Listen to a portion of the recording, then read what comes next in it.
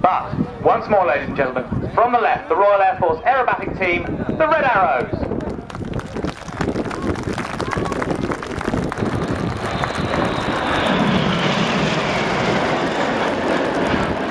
So, from formation, each aircraft pulling up, braking from the formation to fly downwind. As we saw earlier on, the aircraft doing this, it's called a run and brake, and they will then land in stream. So each aircraft separating themselves, and you can look at the perfect separation that they have there.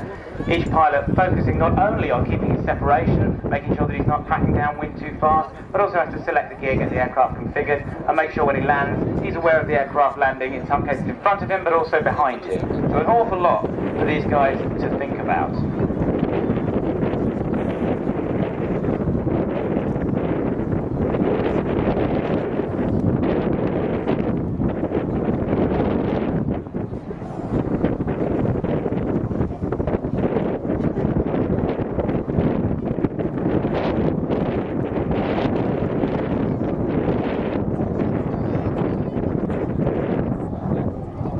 So a little puff of smoke to show the following aircraft where the wind is.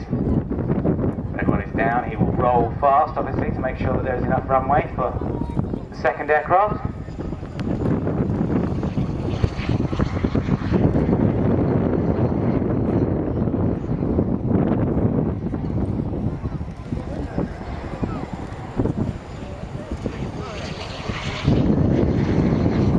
And while we watch the Red Arrows roll out, just like to say to Toby Mansfield from Bideford, a very happy 18th birthday. Also, Ronald Hooper, happy 60th birthday today. Lots of love from your partner Sue and all the family.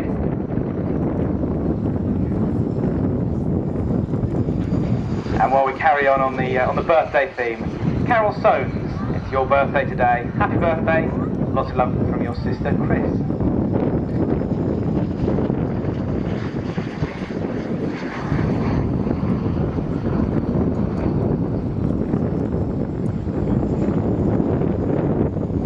So, just as the last Red Arrow touches down, we have the Army Air Corps cleared in by air traffic control. So I'll hand you over now to George. Thanks, John. It's lovely to be back in yeovilton, and I think probably the first sunny air show I've done this year, which is brilliant news.